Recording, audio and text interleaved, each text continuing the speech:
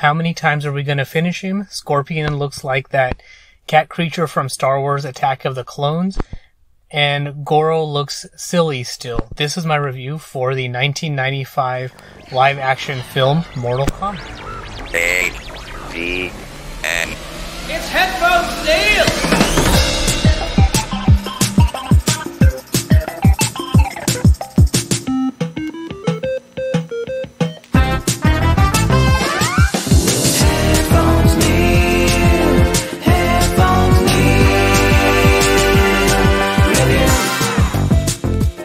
What's up guys, Headphones Neil here, back with another film review, and this is more of a follow-up to the review that I just did for the Mortal Kombat 2021 film trailer. So I ended up rewatching the 1995 version of the film so I could get a better idea of what they did then and semi-forget in a couple of months when this year's version of the film comes out, but also have a good comparison for what they did at the time, what they missed, didn't miss, what I thought they did right, and compare it to what they do in this year's film. So overall, watching the film this time around, one of the few things that stood out was the set design. So granted, they went in on a leaky boat, which I don't really remember from the video game series to begin with.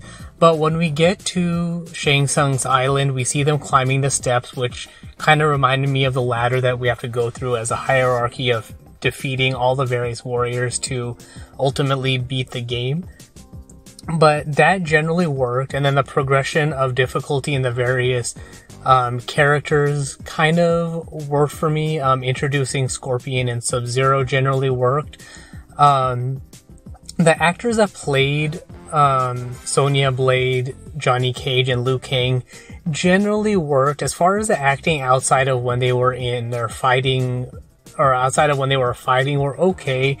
It could have been a little bit better, but progressively for me, they got better over time just because early on you want to set up the characters just so you have some way to progress into their fighting moves. I want to say that the Mortal Kombat version did it a little bit better just because we established their abilities earlier in the film and we kind of got to see how they were as far as personalities overall very well. Comparing Mortal Kombat to Street Fighter ended up doing a lot of the character stances very much towards the very end of the film, so it's not really because I don't remember exactly, I'll say approximately the last half an hour of Street Fighter was us seeing all the characters in how we wanted to see them from the video games, minus all the special effects. So you see E Honda in his look, Zangief, and Bison, who I think generally was in his overall character for most of the film, but with him flying around and all that was until the end. We get to see Guile's spinning kick at the end of the film. We see, I think, Ryu or Ken doing their Hadouken, but without the blue thunderbolt. Granted, they did not establish that, but seeing them do the move without it looked kind of ridiculous. So with Mortal Kombat, we established their abilities earlier on in the film, and they progressively get further and further into their special moves. So, for example, I want to say probably about 50 or 60% of the way in, once we get into Johnny Cage's fight with Scorpion, we get to see his speed move, which I actually had totally forgotten that they did in the film. So I think that was one of the hangups, that I had forgotten that they did that, so it felt weird to not see him do his moves, but to have Sonya Blade do her flip kick or flip thing with her legs upside down, like a handstand kick, I guess, or a handstand thing around Kano's neck, was a good thing as part of that fight. So overall, watching it this time, we get all of that. We do get Liu Kang doing his little fireball move at the end of the film, which was good, but it would have been nicer to have it as an actual fireball going out. It was good to see him do his bicycle kick in his fight against Scorpion, which was the only really ridiculous thing in the film for me that didn't really work, was that Scorpion, as a CGI character, looked way too CGI. He looked a lot more brighter and colorful than the rest of the film. For me, if they had kind of used a similar color palette as Goro, Or maybe even Kano, it would have worked out a little bit better. But when we see Scorpion early on with the visual between Katana and Shang Tsung, it looked bad. And then later when he goes into the statue rock figurine right before the fight with Liu Kang, that also didn't look as good until after the fight. So it's one of those things where, granted, the computer or the CGI wasn't as good as it is now, but if they had made his color palette a little bit darker, it would have worked a lot better. I think they went a little overboard with the green to make us, the audience, say, oh, look, that obviously is Scorpion, even though they did bring it up a couple of times. So it would have been nice to, basically that's the one real ridiculous thing. But watching it this time, and after recently rewatching Star Wars Episode 2 Attack of the Clones, Scorpion looked like basically a baby version of that cat character from the Geonosian arena, where Obi-Wan was being held trial with the Geonosians. So that's a little bit of a side jag there. Goro, as far as his rubber suit look and all of that, I want to say he was like 80% okay, just because when we first see him in the shadows, that was good. And then when we see him talking to Kano in the dining room, that worked just because it was a darker atmosphere. But when we come see him out in the light, I mean, he looks, as far as the color palette and generally blending in with the rest of the characters, he generally fit. But once he started moving and they animated him, it looked okay. I mean, I want to actually give the film props for what they did, just because in general, as far as a suit goes, he actually looked a lot better than I would have expected them to be able to have done. So overall, I liked him, but it just looked, I mean, the character is a bit silly for the video game to live action animation or adaptation, so it's kind of hard to say anything bad on my end. It does look bad when they're animating him out in the light, but as far as comparing him in the scene with Kano versus in the fight with Johnny Cage, I like the Kano version better, so I kind of wanted their fight to maybe have been in that cave, or maybe make their fight on the cliff a little bit closer to sunset when it's a little bit darker, so the balancing stays about the same and still have the fight scene. So in general, that would have worked better rather than have all the lighting around him, so all the details stand out that much more, that he's a rubber suit and he looks that much more ridiculous. So for me, it wasn't bad, it's just that the lighting on him made it look worse than when there was less lighting. So I'm not gonna really fault anyone too much for that. So that's just something that stood out to me this time around. As far as Shang Tsung, I liked his overall, the character was good. I'd probably give him about a B grade as far as how they translated him from the video game to the movie, just because of the whole your soul is mine, finish him, flawless victory and all of that. Although I'm also going to take points away, because the number of times he said finish him in the film kind of took away from the meaning of finish him, because granted, if you don't play the video games, it doesn't really mean anything to you, but when you keep saying it over and over for every single fight, it doesn't really mean much unless you're in a battle that really matters. So in like, for example, the fight with Goro and the first dude that he kills off, that would have been fine with the finish him. Maybe in one of the maybe in the Scorpion versus Johnny Cage fight, or even like when Shang Tsung gets mad at Katana for not properly fighting against Liu Kang, he could have even angrily said to finish him, something along those lines, where basically limit the number of times he says that. And instead of saying it over and over, like, I think he said it a good half dozen to maybe 10 times. And a bunch of those times were just forcing Goro to finish the fight and saying, finish him. It's like, okay, that kind of takes you out of the film as a Mortal Kombat video game player, that, it's not, he's saying it a little bit too much. And then, it takes away from the seriousness of the Shang Tsung character that he would fall prey to his emotions that easily. And then same thing with the flawless victory. There were couple of fights where the victories were not flawless, so I don't know, it felt like they were a little bit too liberal in that they were just trying to play up to the fan service of saying that a bunch of times. But I think in general there were only 2 times where it was actually a flawless victory, and I think I want to say it was with the Sub-Zero fight with one of the fighters right after the dinner scene when they get to the island, and I want to say Goro's fight with one of the Earth Realm fighters, and that was probably minis, and that's even a limited thing there because the fighter did get a couple of hits on Goro, and then even with the fight at the end when Shang Tsung and Liu Kang are fighting, I think Liu Kang ends the fight with flawless victory, which to me it was less a flawless victory and more of a fatality, because we have the scene of Liu Kang kicking Shang Tsung into the pit with a spike, so it was more of a fatality. I want to say their energies were drained quite a bit after that fight because they got a bunch of hits off of each other, so the flawless victory in the film in general for me had very little meaning because they used it after every few fights, especially when they were fighting and both fighters got hits off of each other. So it was one of those things where it was less a flawless victory and more of, okay, you won, so congratulations, you move on to the next round. So overall, if I was to give the film a grade, I would probably give it a grade of about a B.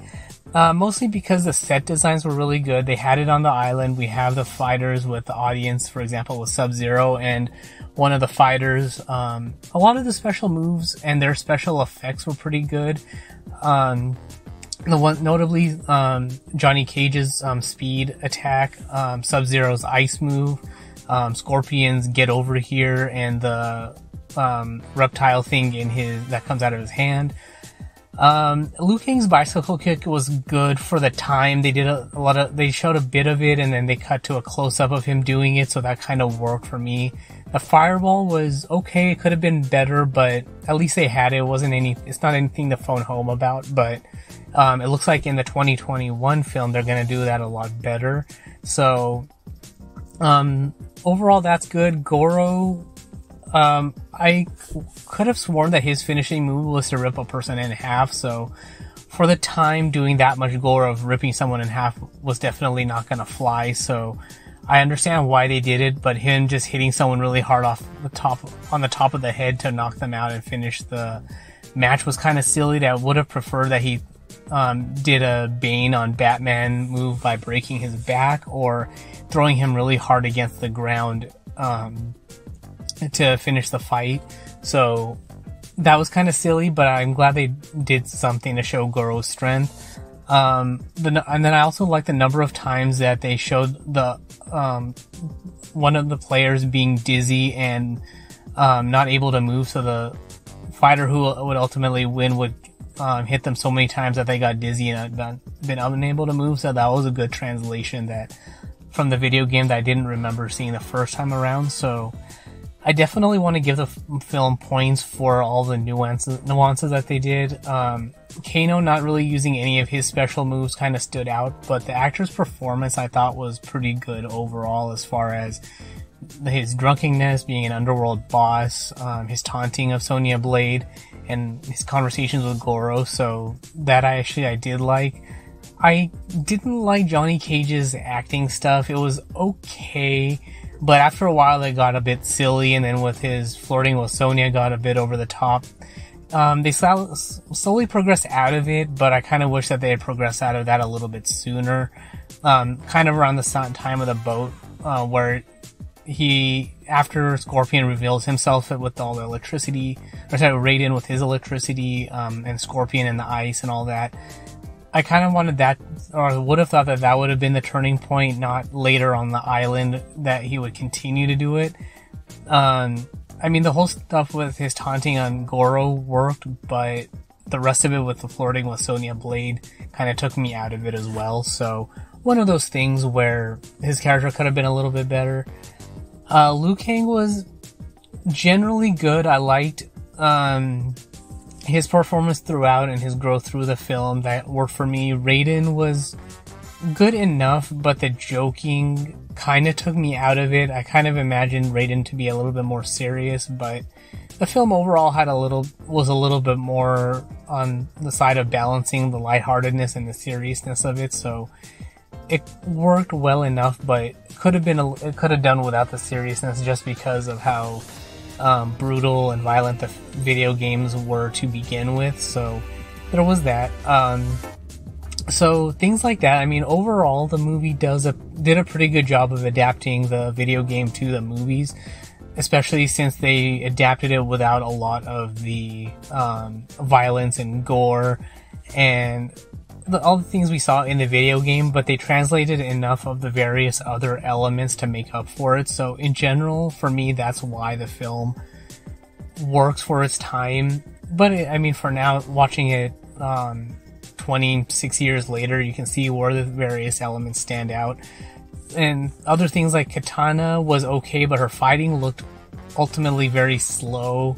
So fighting with her, I forget what those knives are called, the ones that look similar to what the Ninja Turtle Raphael uses, but her fighting was generally slow and methodical, so it kind of looked like she was performing moves rather than a martial artist, so that could have been a little bit better. So we'll see if they improve on that in the 2021 film. But